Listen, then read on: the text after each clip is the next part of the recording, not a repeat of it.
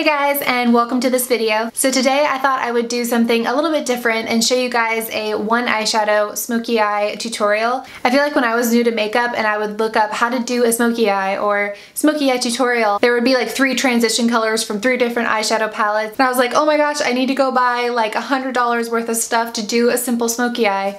But once I learned more and got more into makeup, I realized that you can do a smoky eye with just one eyeshadow and it does not have to be complicated. So this is kind of a grungy, lived-in smoky eye, the look that I'm wearing right now, which are my favorite. I don't like the super precise smoky eyes as much as I like the kind of looks like you woke up with your old eyeliner on type smoky eyes. It's so simple, so for those of you that are a little intimidated by a smoky eye or feel like that's not something you can do on your own, I really hope this tutorial shows you that it's definitely doable and you don't need 5 different eyeshadow palettes to achieve it. So let's go ahead and get into the video.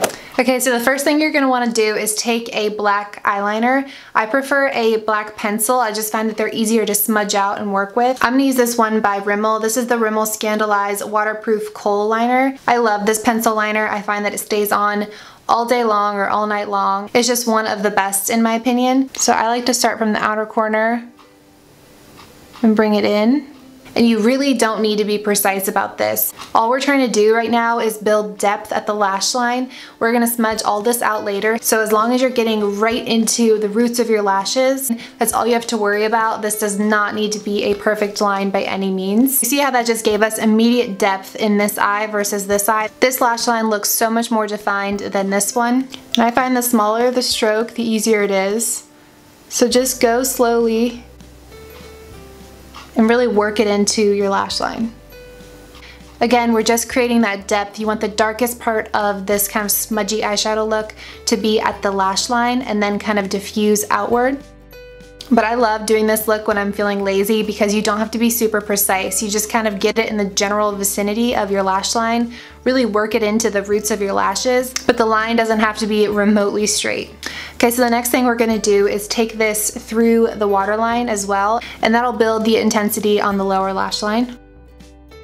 And I also like to take it kind of on the upper waterline as well, just to make sure that lash line is super black. Okay, so now that we've built the intensity where we want it, which is around the lash line, we can start kind of diffusing it and making it look a little bit more grungy and messy to get that lived-in smoky eye effect. And most people, when they think smoky eye, they think black eyeshadow. And black eyeshadow can be really tricky to work with if you're new to smoky eyes or if you're kind of in a rush and don't have time to blend everything perfectly. So I recommend going with something that's deep enough to give you the smoky effect, but not an actual black eyeshadow, because like I said, those are hard to work with.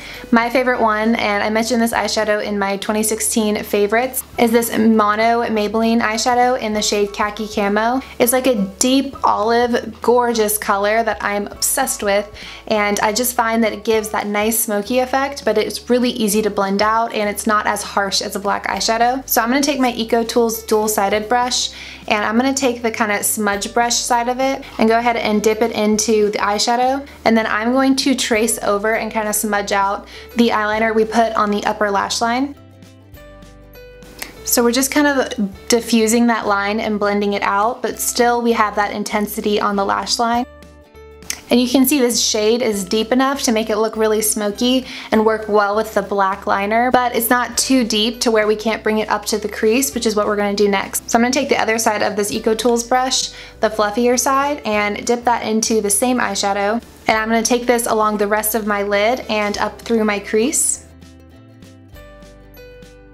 Anytime you dip your brush into this eyeshadow, you want the brush to immediately go onto your eyelid and then blend up to the crease. You never want to be depositing product right onto the crease because we want the least amount of intensity there and most of the intensity on the lash line. Okay, and now going back to that smaller side of the brush again, I'm going to smudge out my lower lash line as well.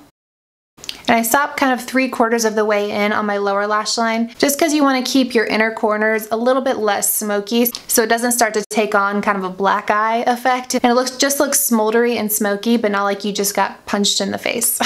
And then the last thing I like to do is just take a clean blending brush. This is the Wet n Wild crease brush, and just kind of diffuse the edges.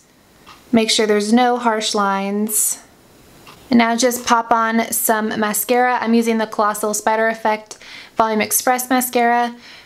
And you can leave it just like that, or you can pop on some lashes. And I went ahead and added my, of course, Ardell Demi Wispies, and I just love the way lashes look. I think they just amp everything up 10 times more, especially if you have super straight lashes like me. So that is the finished look. I hope you guys found this helpful, and give it a thumbs up if you did. Let me know down in the comments if there's any other types of tutorials that you guys are wanting to see. But thank you guys so much for watching, and I will see you guys in my next video. Bye.